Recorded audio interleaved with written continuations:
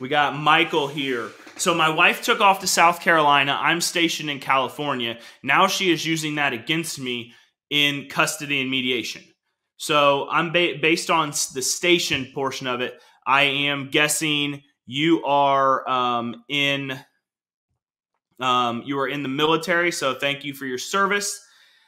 This is unfortunately, this is something that we have a couple military bases out here that we deal with pretty regularly.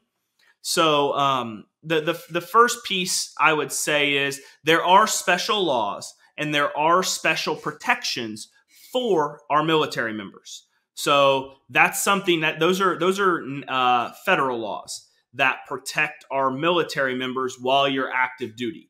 So the first thing I would do is if there's any questions, and it looks like I got a comment here, I'm getting transferred out there, which is, I mean, that's really showing your desire there to be a father. I'm assuming your case is based in South Carolina at this with the comment there. But I would say that you need to talk to an attorney who understands military law, how it combines with family law, because there's probably going to be jurisdictional questions where the case should be based out of, because they may not consider where you're stationed, your home state.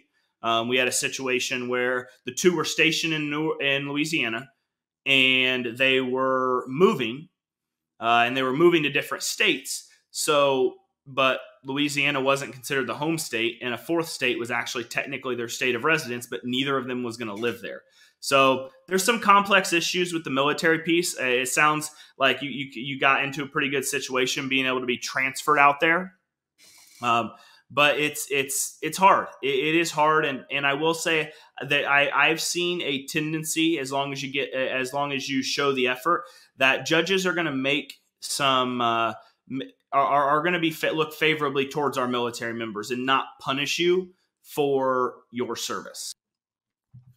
Antonio here, can JAG provide you with assistance or direction? Yes. So if you go to your legal assistants, they can point you in the right direction. My understanding is they can't give you specific legal advice, but they can point you in the right direction of what you need.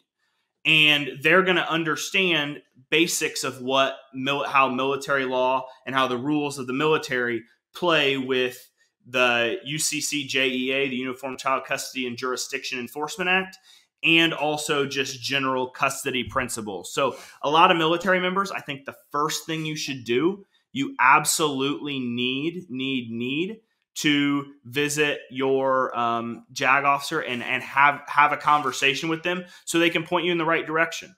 Because unfortunately, divorce and separation is very, very common in the military. So it's at minimum, they're going to point you in the right direction of what you need and the help you need to get.